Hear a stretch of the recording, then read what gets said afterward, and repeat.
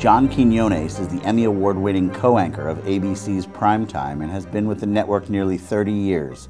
He is the sole anchor of the Primetime series What Would You Do?, one of the highest-rated news magazine franchises in recent years.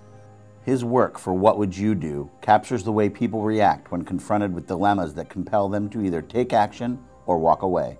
Quiñones joined ABC News in June 1982 as a general assignment correspondent based in Miami, providing reports for World News Tonight with Peter Jennings and other ABC News broadcasts. He was one of the few American journalists who reported from Panama City during the U.S. invasion in December 1989.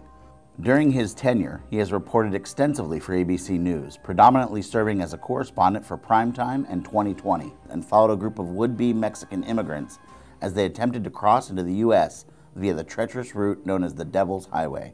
Having grown up in a poor family of migrant workers to eventually become ABC's first Latino correspondent and a 7-time Emmy Award winner, Quiñones shares his powerful story with audiences around the country, encouraging them to pursue their dreams regardless of socioeconomic barriers.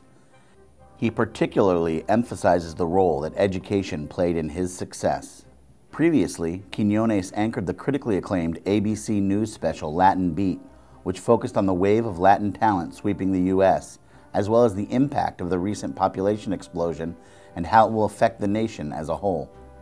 The University of Washington Bothell is proud to present John Quiñones as its 2014 commencement speaker.